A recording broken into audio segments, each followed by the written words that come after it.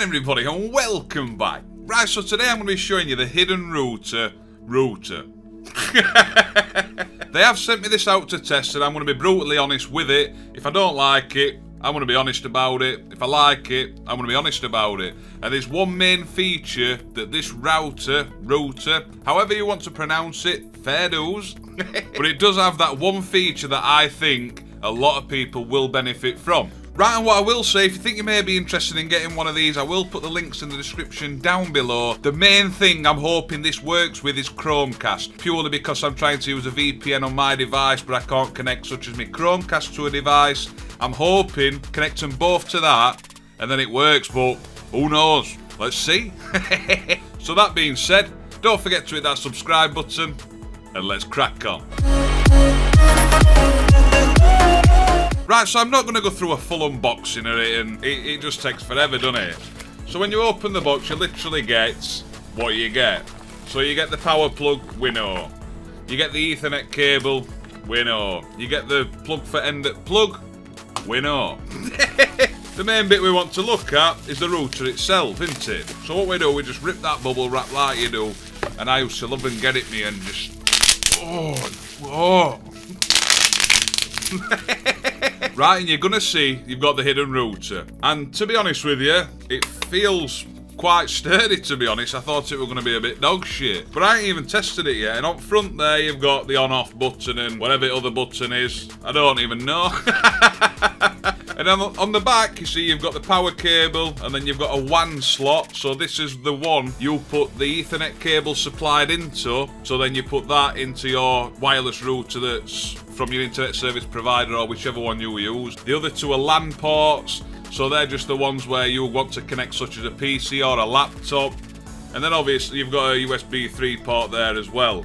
And that's about it for what it looks like. So that's a quick unboxing of it. Like I say, I don't want to waste too much time with it on table and just unpacking it. So that's how I want to do it. It saves me a lot of hassle. These tie things, I hate them. You start wrapping wrong way and you make it right tight and you can't get them off. But it's off. So I've got the Ethernet cable here, and all I'm going to do is, like we said, connect that to the WAN cable, which is here next to the power port. And also one more important thing to note as well is it does come with a sheet of A4 paper. Nice.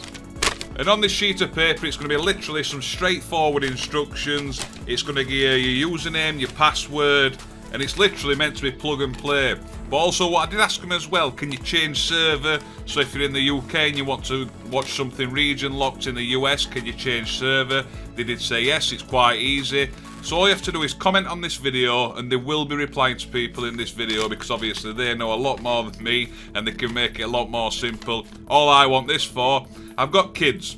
My kids like watching films and things when they go to bed. They have Fire Sticks.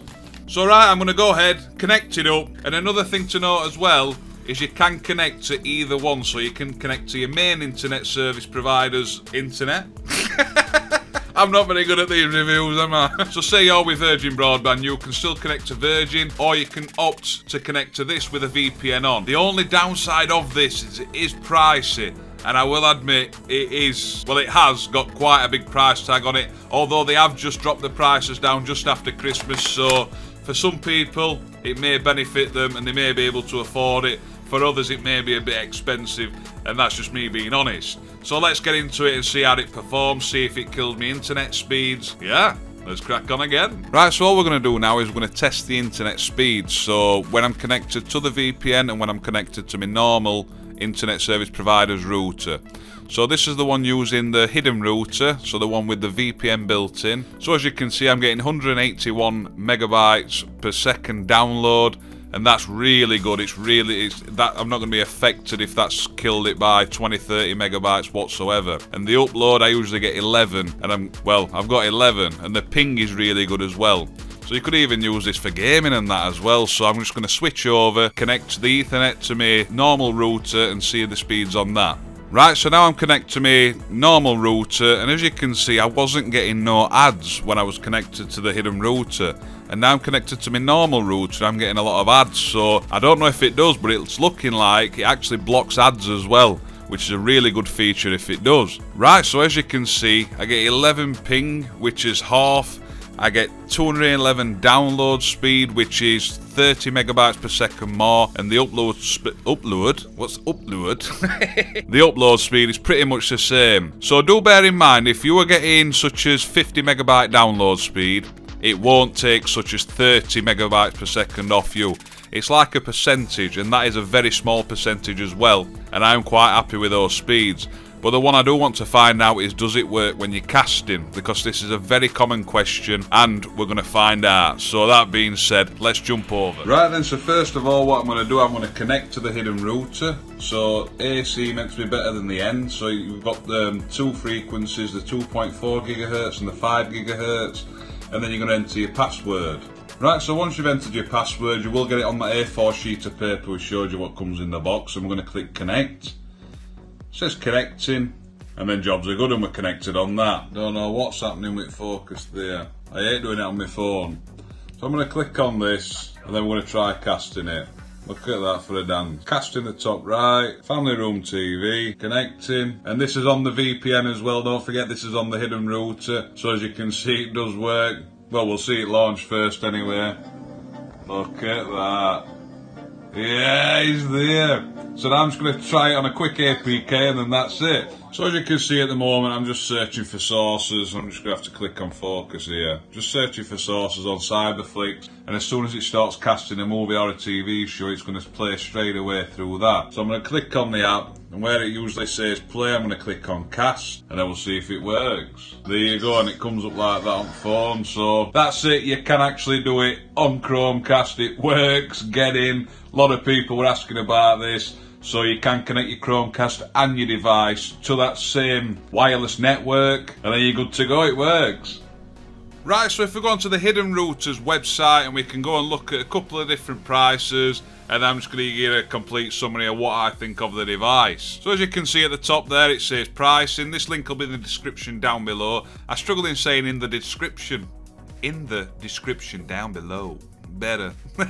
Scroll that, as I say, it is quite a big price point, but for a lot of people it will suit them. For those it doesn't suit, but I do like how it works with such as Chromecast and that, and the speeds don't kill too much either. So as you can see there, it's got 3 gigabit external ports, Ethernet ports. I can't read for shit. Like I said, it's got 2.4 gigahertz Wi-Fi and 5 gigahertz. Block ads and malware, ability to block ads. And we saw from doing the internet speed test that we weren't getting ads when we were connected to the router. So I don't know if this is already built in. Once the device arrives, all you need to do is connect it. It's literally plug and play, and it works. I haven't had to go into any settings, although their support is brilliant. They do reply very, very fast. And like I say, any questions you do have, comment down below, and they will reply to your comments with anything you want to know, because they'll know a lot more than me about this. And like I said, changing servers and things like that. So as you can see, for 1 month service and the router itself, it's $199, and for a year's VPN service and the router, it's $289. And then to renew, I think it may be about $100 a year to have the VPN roll over. But you can connect any VPN to this that supports WireGuard. IPVanish, unfortunately, at the moment doesn't. Although if you're looking for software-based, IPVanish is awesome. But like I said, this is actually giving you an internet signal, which I love. And then at the bottom there, you can say prepaid, non-recurring. And then you can say you pick 2 years premium VPN subscription. As you can see, for 2 years, so a year is actually $89, which isn't a bad price at all, really. To say what you're getting, it does support WireGuard. That is a good price. It's just the router itself which is quite expensive. But even if you have got a router that does support VPNs through WireGuard, I would definitely recommend you going and looking at this service, because it is awesome. Right, everybody, I do love the router, I will admit. I do love how it works, I do love what it does. I love how it works with Chromecast, and I love how it doesn't kill your internet speeds too much, and I do love the ease of how you can just connect any unlimited amount of devices to that router. You haven't got to mess about installing softwares for such as IPVanish, StrongV. I know I keep saying them, but just in case they're the ones you use. But you haven't got to install these on all different devices. You're just going to connect to that one network. The only negative I can find at the moment with this is the price point. It is expensive, but it is what they want to charge, really. There's nothing we can say about prices. If it works for you, it works for you. If it's too expensive, think about getting a software-based or a free VPN. You can find them everywhere, but like I say, for speeds, this is awesome. And having the 2 LAN ports as well, so you can connect such as a PC and a different kind of console or anything like that. I do think it's awesome. And like I say, when you connected the VPN, wow. And like I say, when the VPN does need renewing, $89 is not a bad price at all. I think it's just the initial where you've got to buy the router as well, which is expensive. But do comment down below and let me know what you think. If you already own one of these, let me know what you think, how your experience has been with it. Have you had problems with it? And let's just get commenting down below and let's interact and ask them a lot of questions. If you are interested in buying one of these, make sure you ask a lot of questions first, so they can cover everything you need to know. Because there's nothing worse than buying something and not knowing what it actually does. So do bear in mind, they will reply to comments down below, so do that. And I hope this video's helped some of you. I know some of you will be like, mate, what are you doing videos like that for? That's shit. It's not shit. This will apply to a few people, only a handful of people. But it'll apply to somebody. And that's what I do. I like to help people.